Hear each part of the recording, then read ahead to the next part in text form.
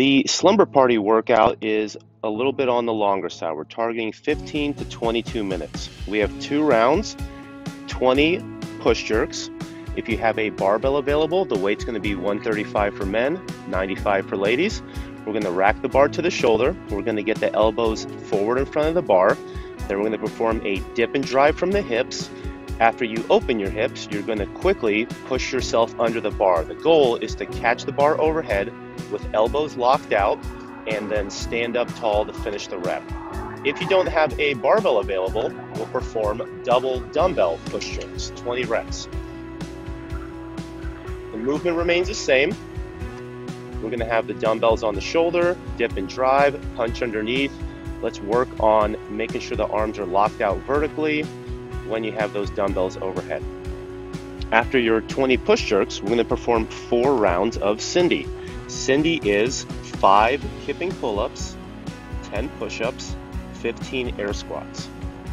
You can perform either strict or kipping pull-ups. We're looking for the chin to pass over the top of the bar and the elbows to be straight at the bottom, followed by 10 push-ups.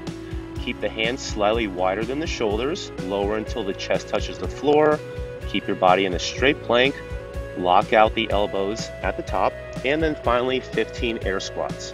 The hips descend below the knees, the heels stay flat on the floor, chest up, knees out over the feet. After you perform 4 full rounds of Cindy, you're going to take off on an 800-meter run. Today's midline accessory work is going to be 3 sets, 20 weighted AbMat sit-ups. Hold a plate or dumbbell on top of your chest. If needed, you can anchor your feet while you're performing these reps.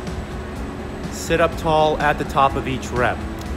After that, you'll remove the weight and then you'll do 25 unweighted AbMat sit-ups.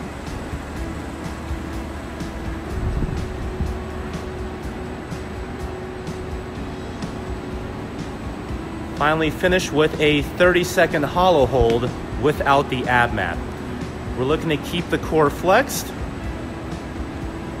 Shoulders are off the floor, feet are off the floor. Body stays in that tight, hollow position. 2 minutes rest between sets.